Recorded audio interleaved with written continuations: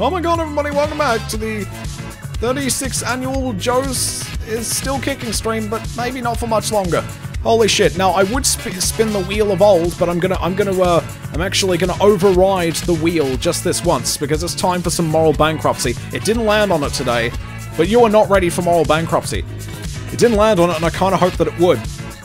So, what are we going to do for moral bankruptcy? Well, you know what the theme was today for moral bankruptcy? You know what it was going to be? It was going to be edutainment. I know, edutainment was going to be the theme of today. So that means you don't get to play games with me for this brief session. Instead, you get to see me enjoy some edutainment that you will almost certainly despise, but I'll like it. That's how moral bankruptcy works. I do something that I will enjoy, but no one else will. Alright, let's get Launchbox up. See if I can find some quality edutainment. Who's playing Ninja Gaiden Black? Nice. Oh, okay, I might be able to raid him, actually. That might work out just fine. Here we go. Yeah, music gone. Okay. Alright, what edutainment do we want today? What do we want? I want people to really suffer. The ancient world is too interesting. Creatures that tear people apart. Doggos. We could do doggos. Nah, that's too cute. That's too cute. It's gotta be something shit. Gotta learn something. Oh, I know. Let's learn about the oceans. Here we go. Who's ready for edutainment? Here we go. I don't care if you're not. That's what this is all about. Oh, I gotta switch it to here we go. It's gotta switch chats over. There we go. Hello, chat. How's it going? Welcome to Microsoft Oceans. Circa 1995, it looks like. Oh dear, that's some quality edutainment right here. Oh dear, we're going to learn all about the ocean shit for about 10 minutes or so. I don't know.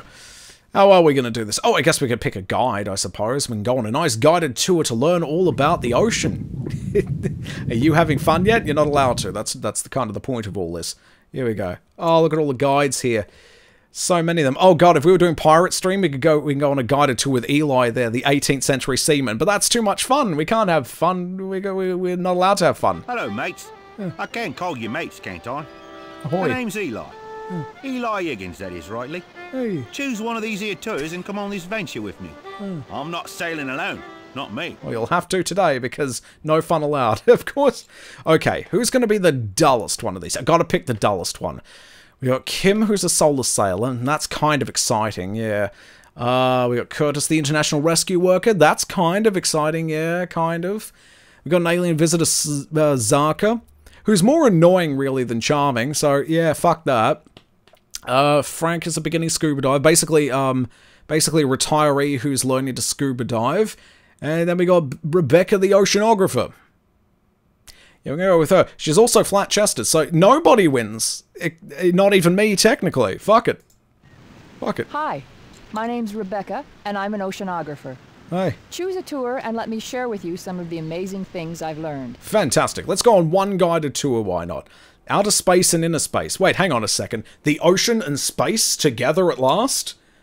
How does that work? Well, we're going to find out together. And I'm going to, hopefully it's not going to be too entertaining for anyone. Here we go. When I was a kid, I wanted to be either an astronaut or an oceanographer. Oh, now you can be both. Instead of a space traveler, I chose to be an aquanaut, a water traveler in the oceans. You'd be surprised how many similarities there are between working in the oceans and working in outer space. Ah. Yeah, sort of floating around and shit. Satellite navigation is a fantastic breakthrough in studying the oceans. Yeah. It allows us to pinpoint where we are, even when we're hundreds of miles from the nearest land. Nice. Isn't it ironic that devices in outer space help us find our way around the ocean? Click my picture to find out more. That's pretty ironic. Oh my god, it's interactive media. Seriously, I learned shit from these kind of programs back in the 90s. Like, I used to boot these things up all the time, and I still remember like most of this shit. I remember all of the stuff. I don't remember anything from school. Fuck school. This was the best way to fucking learn things. Play GPS. Let's see, this is how a GPS works. You got satellite. Hey, there's a boat on the sea, and then there's Lauren. Which is, yeah, it's sort of ground sonar, I suppose. There we go. Sophisticated systems using satellites, radio beams, calculate ships' positions, even in the roughest seas. The Global Positioning System, GPS, also used in aviation and by the military, involves a number of satellites orbiting the Earth. By transmitting and receiving signals, a user can determine the exact position of a vessel anywhere in the world. The Loran Long-Range Navigation System, developed by the Allies for use in the Atlantic during World War II, that's the one with Hitler in it. Fuck, yes, that's the one with Hitler in it. Come on, yes, here it is. When you ride alone, you ride with Hitler. Join a car sharing club today. Don't let the ghost of Dolphy sit in the car. Don't let him sit shotgun, it's not good. Yes, I could use it today. I love it. Oh yeah. It's since expanded into a global network of transmitters. By monitoring Loran's precisely synchronized radio signals, ships and aircraft are able to determine their positions at sea.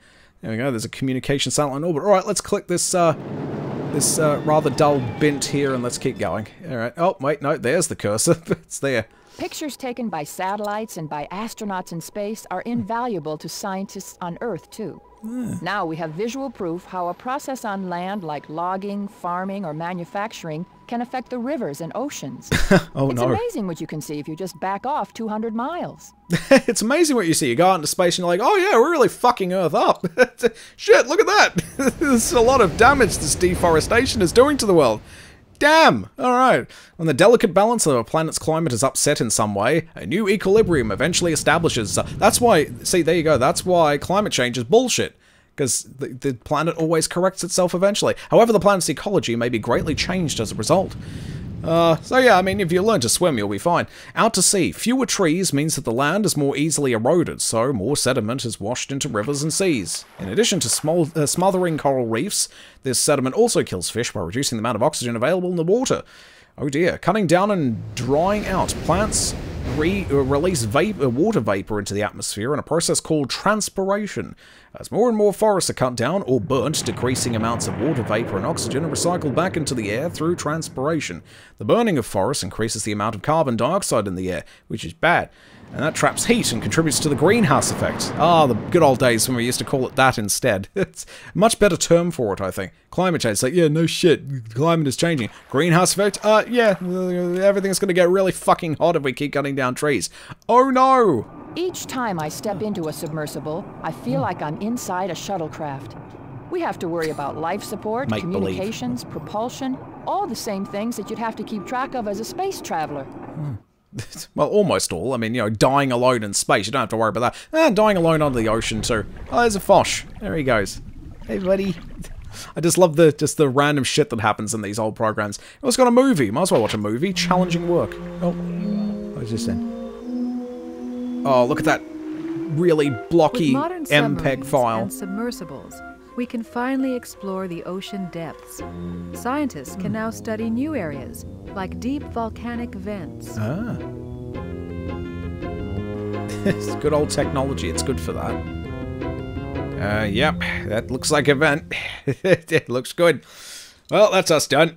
Oh, this one's a Japanese one. Oh, look at that. Designed to dive to depths of 6,500 meters. Nice. That's pretty deep. That's the first time you've ever seen a Japanese anything go deep into anything, if you know what I mean. Alright, there we go. But yeah, you gotta love those little bit crushed movies there. There we go. Very nice. Very nice indeed. Ah, the good old days. Good old Windows 95 days. I miss them. Alright, let's keep going then. You know how we've sent out spacecraft to try to map other planets? Well, it's nearly as hard to map the bottoms of oceans on our own planet. Yeah. After all, the ocean bottom is miles below the surface in many places, and the water pressure is far too great for any human to explore down there. Oh, yeah, you get fucking crushed by that pressure. It's great. Computer-generated map of Venus allows us to see through its thick clouds of carbon dioxide. Oh my god. Venus is looking pretty hot right now, if you know what I mean. Our planet is unique in our solar system because here water can exist in 3 different states, vapor, liquid, and solid. See? We're like really cool like that. Oh dear. Unique range of temperatures and pressures found on our planet allows water to exist in such varied forms as the solid mass of ice cap, the liquid of a shimmering sea, and the wispy vapor of a cloud. To see what things look like miles below the surface, we have to let machines do the exploring. Oh, it's the Jason. This is Jason Jr., exploring the wreck of the Titanic in 4,000 meters of water. That's over 13,000 feet below the surface. Jason and robots like him can transmit pictures and other data, So although we have to stay on the surface, we can see what the robot sees. Controlling these robots from the surface takes a little practice, too. Imagine playing a video game through a cable that's miles long. Shouldn't the cable not really matter all that much? Maybe they're talking about something else. But still, I mean, yeah, it's a good thing I wasn't controlling this Jason, because, yeah, when we played the DOS game, Riptide, last week, I wasn't very good at it. I didn't Jason very well, so I'll just leave that to the professionals, I think. Oh my goodness. We can also use sonar to find out about the shapes and distances of objects around us, including those on the ocean floor. It's amazing to think that you can draw a map by bouncing sound off of surfaces, isn't it? Oh, it's like Scanner Sombre, a game that I haven't streamed yet, but I absolutely should. I think it's the one game by Introversion Software that I haven't actually streamed yet. I could be mistaken. Oh, I haven't done DEFCON either, but that's not really much of a game anyway. But yeah, that looks like Scanner Sombre. Sonar scan of wrecked schooner on the ocean floor. There we go. Avoiding a disaster at sea is especially important nowadays, since commercial ships often carry toxic cargoes that can foul beaches and kill marine life. Oh dear. And probably create mutants as well while you're at it. That's how Aquaman grew an extra appendage or two. Of course, this guy wouldn't think we're so technologically advanced. Dolphins have always been experts at using sound to navigate. Some tests show that blindfolded dolphins can not only tell where an object is, but what it is, how dense it is, and even whether or not it has another object inside of it. Sometimes I'm not so sure that people are the most intelligent life forms on this planet. I don't know. Yeah, I don't know about that, though. Dolphins are pretty rapey, though. Oh, dear. Oh, yeah, isn't... nobody, don't you have an... Don't you have a horrific fear of the underwater? This must be hell for you right now, because there's so much water. I mean, kind of grainy and pixelated in GIF form, but still, this water must be terrifying. Oh dear. It truly is like a different planet down here. Check out this volcanic vent. Most life on Earth depends on photosynthesis, the conversion of light into energy. Plants get their energy from light, other animals get energy from eating those plants, and so on. But life around volcanic vents is unique. Chemosynthesis, the conversion of chemicals into energy, is the rule here, not photosynthesis. Also, really good to use on your cancer as well, I hear. Finding chemo. There's much more to investigate, but I'm out of time for now.